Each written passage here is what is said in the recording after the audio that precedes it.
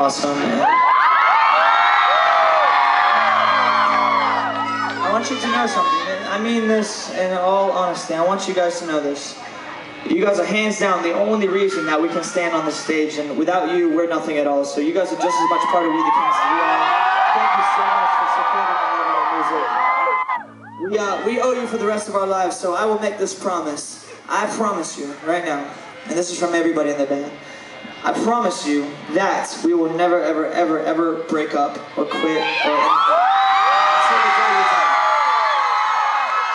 I will roll my old ass out here in a wheelchair at age 98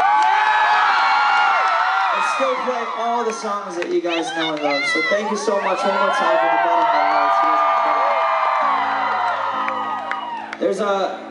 There's a shit ton of people in this crowd tonight, and I'm so happy because there are other huge artists playing tonight. You got One Direction down the street, you got Bruno Mars literally right there, and so I just want to, it means a lot to us that you showed up at our show, so thank you. I want to do like a little campfire sing-along, except the song Kumbaya is a little old, and since Bruno's playing over there, I'm gonna figure something out so that you guys can feel like you went to both shows. Are you ready? All you gotta do is sing. This is campfire sing-along shit. You ready? I wanna be a billionaire so fucking bad, and buy all of the things I never had.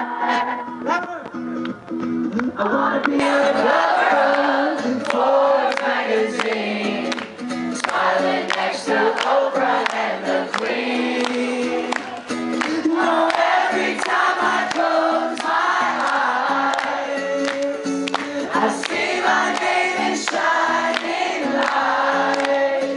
Yeah, a different city every night. Oh, I swear, we're going to prepare for when I'm a billionaire. Yeah, hell yeah, you probably heard that. That was much fun.